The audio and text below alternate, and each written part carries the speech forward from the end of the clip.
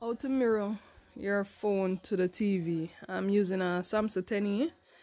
I want it to start playing the video, and then you should see an icon at the top where it's the smart view. After you start playing the video, if you don't see it, draw down your notification. You should see smart view in your notification. Select it. After you select it, you should see the TV that you're using, your smart TV.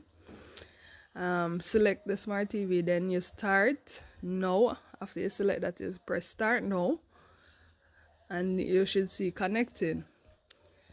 After you see connecting, you can draw down your notification. You'll see it says connected to the TV name, and then it's onto the TV.